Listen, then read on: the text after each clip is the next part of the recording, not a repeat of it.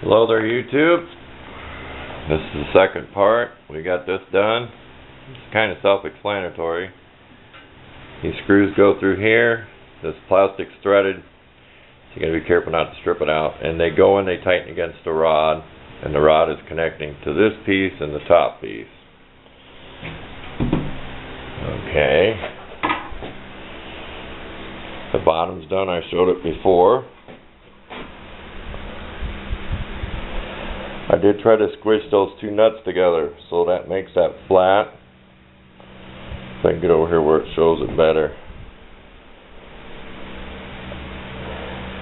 The nuts on top.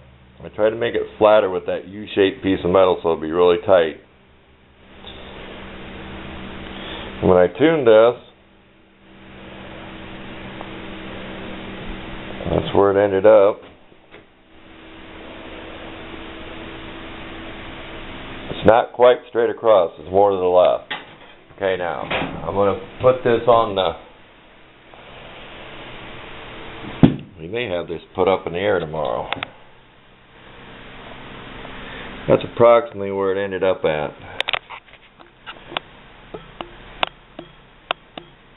Can't switch to telemacro while I'm filming.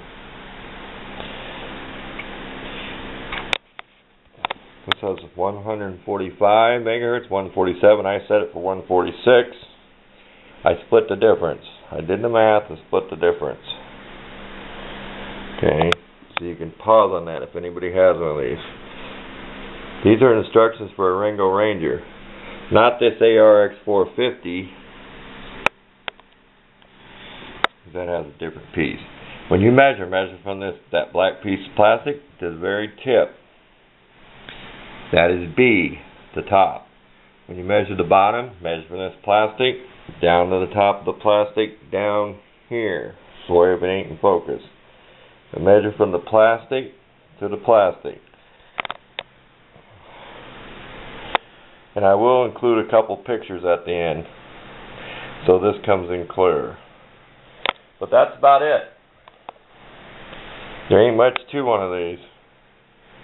I covered most of the cleaning and everything, and I thought I'd show this piece, how it threads through the plastic, and where I ended up on this to tune it. Now there's one model I had instructions that tells you to slide this up and down, but this one doesn't work that way. I even experimented and did that last night. I was outside with a flashlight. I was so enthused about getting it tuned. But I will put some pictures at the end. Thanks for watching.